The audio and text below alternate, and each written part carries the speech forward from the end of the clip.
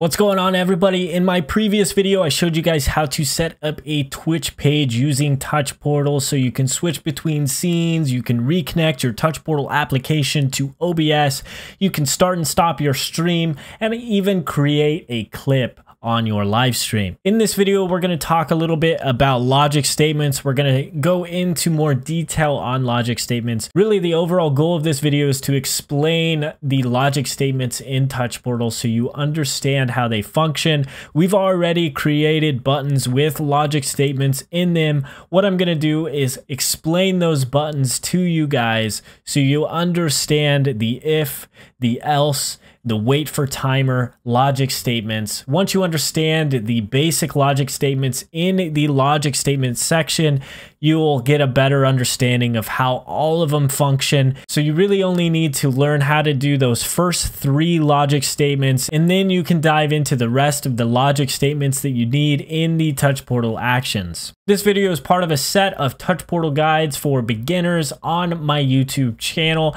If you want to keep up to date on Touch Portal, make sure you subscribe to this channel. With that being said, let's jump into this video. It's going to be a quick one, but it's going to be a very valuable one. If you followed along with my previous guides, this is what we have set up for Touch Portal currently. It's a reconnection button with OBS, a starting and stopping stream button, recording button, scene switches buttons down here, a play and add button, and create a clip button. The 2 buttons we're going to focus on in this video is the OBS reconnection button and the streaming state button. These 2 buttons use logic statements within Touch Portal that these other buttons use, so we don't need to cover all of these buttons. The first button we're going to look at is this OBS reconnection button. Within this button, what you will notice is an action for OBS connect Touch Portal to OBS. You'll notice an action to change the button visuals from the default icon over to the icon with the green arrow on it. You'll also notice a wait for a certain amount of time action, and then an action to change the button back to the defaulted icon. The action that we're going to be looking at is this action here, the wait for timer action. This is a logic statement in Touch Portal. This action is the wait for timer action. This action is allowing us to change the button from this yellow arrow icon over to the green arrow icon for 100 milliseconds before it switches back to the yellow arrowed icon. This just brings life to this button, making it very visually pleasing when you press it, as it basically confirms in your mind that you've pressed the button. A wait for timer logic statement allows you to set the amount of time in between actions, and that time can be set based on milliseconds, seconds, and minutes. You can place a wait for timer in between any number of actions on any number of your buttons to create time or to create a pause in between certain actions. The next button we're going to look at is the streaming state button. In the streaming state button, you'll notice the first statement on the streaming state is if OBS streaming state is stopped. That is an if state action under the logic statements on the action menu. The if state allows us to create an if statement of some sort based on the number of statements that we have on Touch Portal.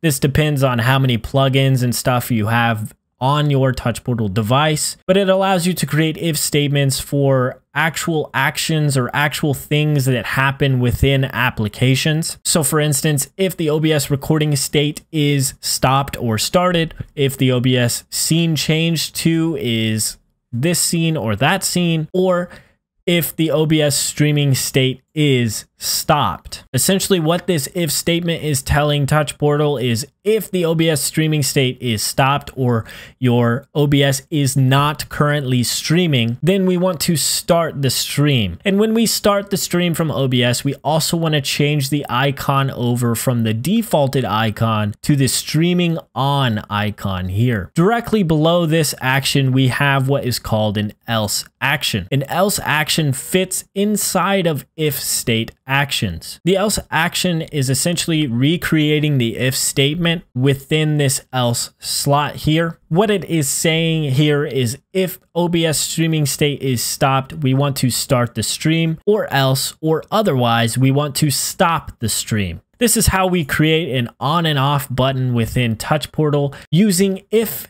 and else statements, or if and else actions. And under the else action, what we have here is stop the streaming with OBS, and we change that icon back to the defaulted icon. The next thing I want to take a look at is the change button state action.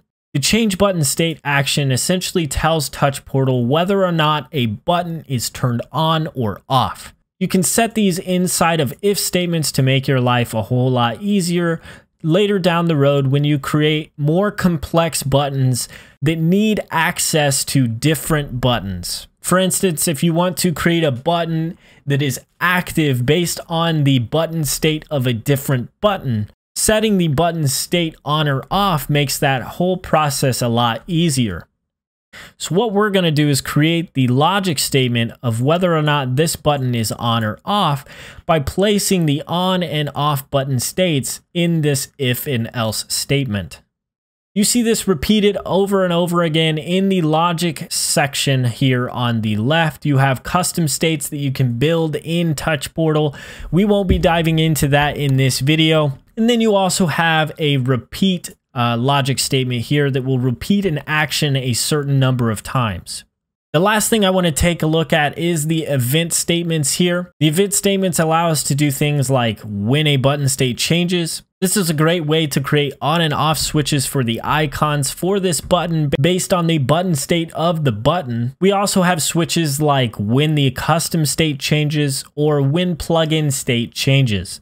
When plugin state changes are actions based on other plugins on Touch Portal. Plugins are developed by third-party developers that can be imported into Touch Portal, and you can create event statements based on changes in those plugins. That completes this tutorial, guys. I want to thank you again so much for watching this video. If you did learn something from this video, make sure you leave a like and subscribe to this channel to keep up to date on all the awesome guides that I create. If you do have any questions after watching this video, feel free to hop in my Discord server or the Touch Portal Discord server for more information or to get any questions that you have answered.